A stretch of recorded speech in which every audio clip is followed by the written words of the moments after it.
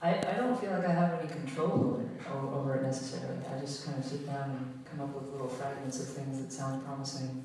And as I develop them, I slowly begin to realize where they come from. And they usually come from about half a dozen places all at once.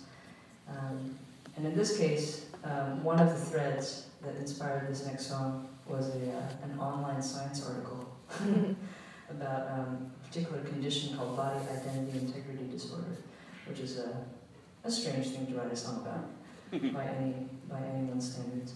But it's not so much specifically about that as the notion that as I come to learn more about the world, the more I realize that my sense of what is normal and what is perverse and what is right and what is wrong doesn't necessarily get blurry to the point where everything is relative, but I realize that those boundaries are malleable, and they're malleable kind of for all of us as a group as we have conversations and we learn more and we discuss where we want to draw those lines. And it's often the people who are right at the boundaries, right at the fringes, pushing us to ask those questions that we find most compelling and also most troubling.